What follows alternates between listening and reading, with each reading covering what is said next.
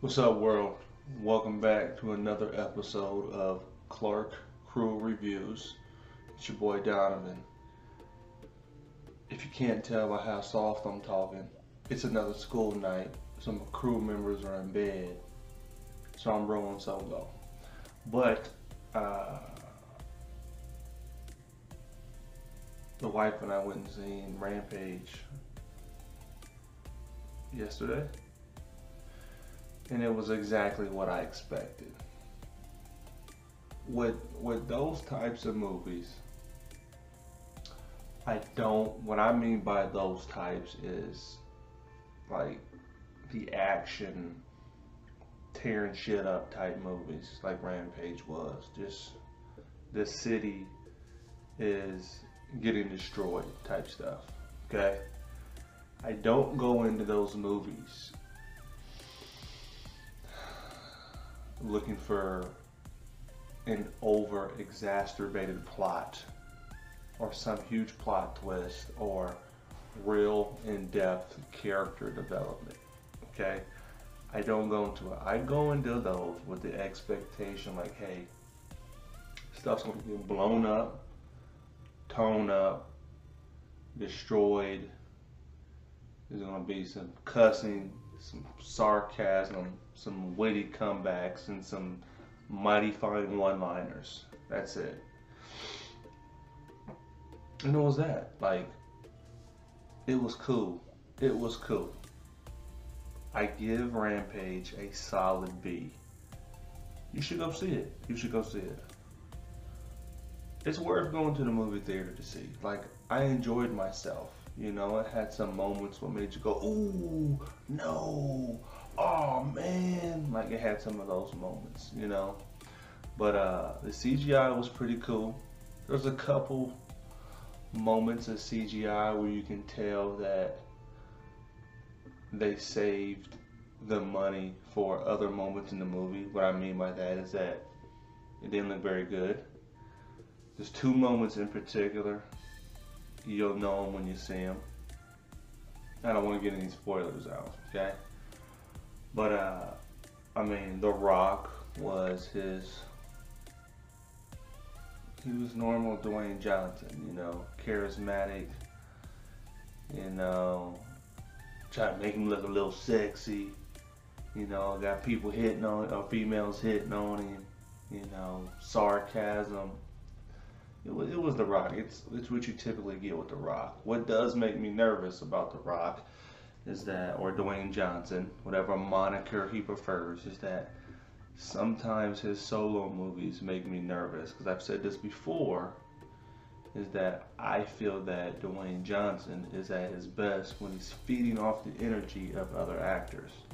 But Rampage was good. He did fine. It was set up perfect for him.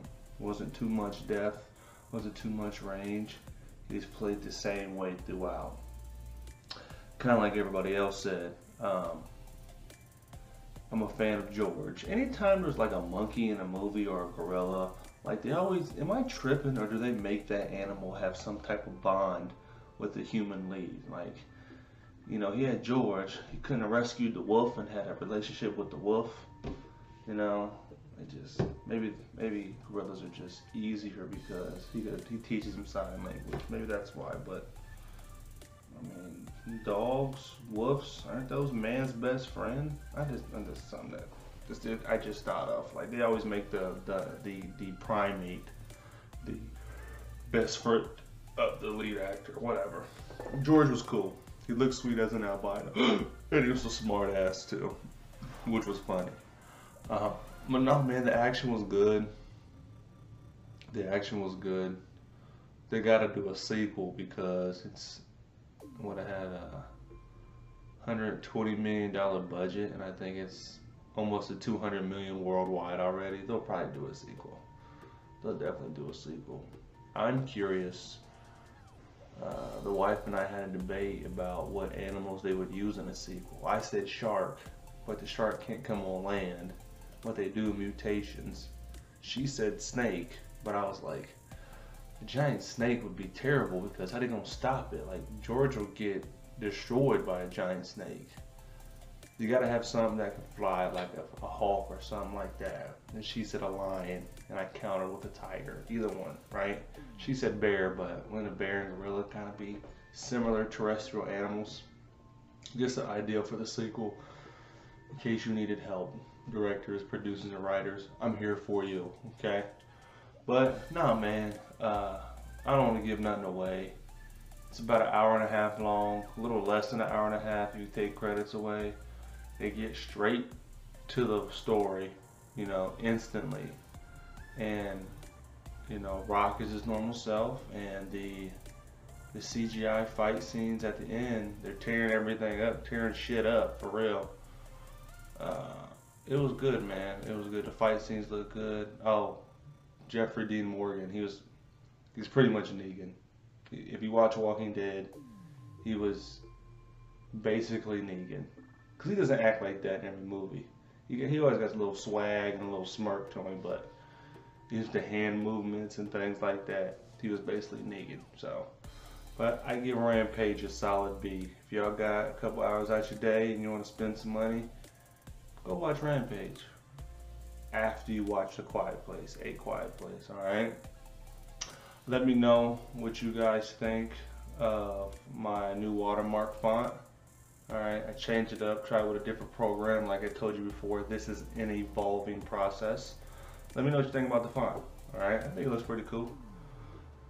While you're here, if you enjoyed my review of Rampage, like the video, share the video, and don't forget to hit that subscribe button, okay? Game recognized game. If you subscribe to us and I get the notification, I will definitely subscribe back to you, alright? Until next time, y'all be easy. Peace.